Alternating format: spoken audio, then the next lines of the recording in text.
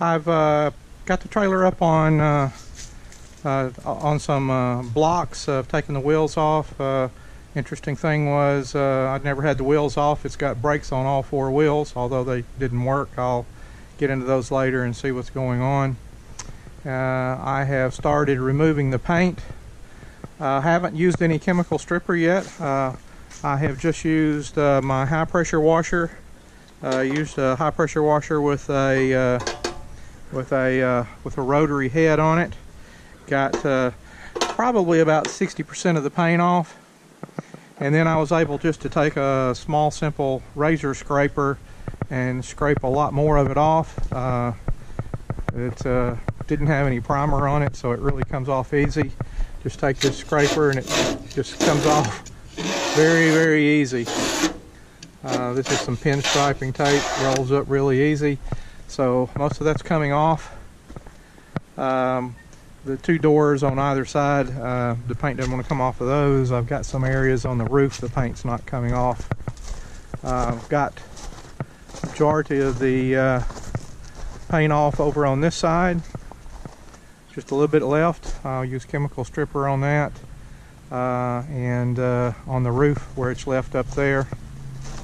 Everything's coming around good. I've got some scaffolding that I'm going to put up after I get all the paint off down here with the scrapers, and I'll start some repair work up there and chemical stripping the top with scaffolding in place.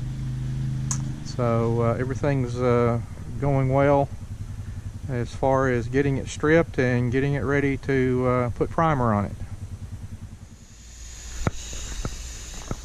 I'm cleaning up some corrosion in this area and some rivets that were corroded, and I'm going to take the opportunity to show you another tool I'm using from the aerospace industry. They're called Clecos. These are called Cleco pliers. This is the Cleco. As you can see, the metal popped out.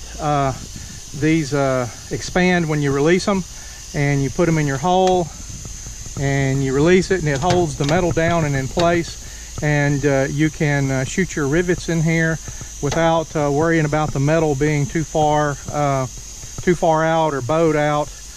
Here's one that I've already replaced, and it's just another product from the aerospace industry in the sheet metal work, and I wanted to show it to you. It's a good tool to use if you're having to do rivet work on your horse trailer.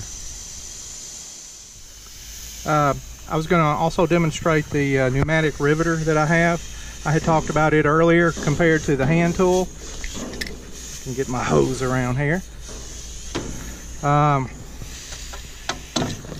You can just press it in, and there you go. A lot easier than a hand tool.